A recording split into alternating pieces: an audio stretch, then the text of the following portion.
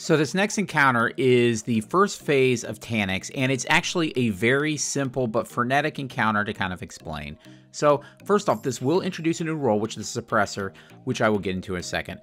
You'll notice in this room that there are some central bins where you'll eventually have to deposit nuclear cores. The easy way to track that for your fire team is the way we do it is if you invert your PlayStation controller, we would call these R1, R2, L1, L2. Again, as in you're coming to the room and you're looking forward and you have right and left. So those are very important to track because those are where you're going to put the cores in that you're going to get here in a second. You'll notice that Taniks is obviously in the room, and you'll also notice there's augmentation terminals. There's 3 of them that are scattered around the room, middle, right, and left. So you want to split the fire team. It doesn't really matter, to be honest with you, how you split up, because this encounter will have you taking roles, switching out roles, things like that all the time. What you want to do is for the scanner, when you pick up the scanner, have the scanner person look to see which of the 2 boxes are lit up. Those are the 2 boxes that you can put the cores into. The operator, when you have the cores, there are 3 cores that can pop up. The operator is going to want to shoot one of the terminals, one of the red operator terminals, to prevent one of the cores from spawning, so you can only get the 2. You're going to have 2 people to pick up cores.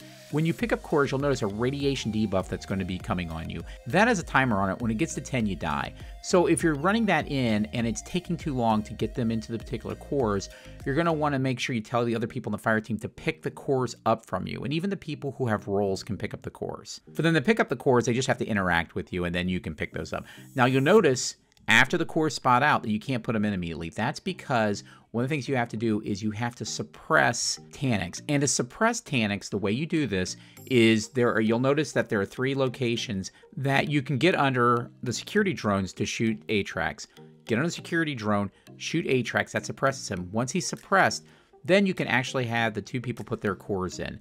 When you do suppress it, one of the 3 roles that you have is going to be deactivated. It could be suppressor, it could be the operator, or it could be the scanner. You'll need to pay attention to that, and then whoever has that happen to them has to go to an augmentation portal and actually put their augment in, and then someone else has to pick it up. So you constantly have to be switching out the roles. And actually in the challenge, there's an actual order to doing that. So again, it's really good and important to kind of make sure you're comfortable with all the roles. And honestly, we play freestyle when we do this. We just kind of randomly do it anyway. So once you get comfortable, you can do that. Do this whole sequence 5 more times, and then you unlock the hatch in the middle and you get to the encounter. Now, once you do unlock the hatch, and this is a really fun encounter because again, you're crashing the spaceship and you'll see it getting fiery and fiery. You'll notice a hallway with a door at the end.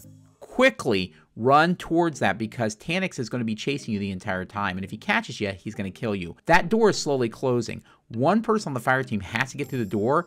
And again, it doesn't have to be everyone or the whole fire team will die. But at least one person needs to get through, and that completes the encounter. So again, really fun raid with the changes coming in with weapon crafting. I figure people are going to want to get into this again. So I wanted to give you advice from someone who's done this quite a bit of time on how to do this with the updated meta and the updated understandings people have gotten over the years versus when the raid first came out. That's a video. If you like it, feel free to like the video, subscribe to my channel, join my Discord, and I'll see you Guardians in the Tower.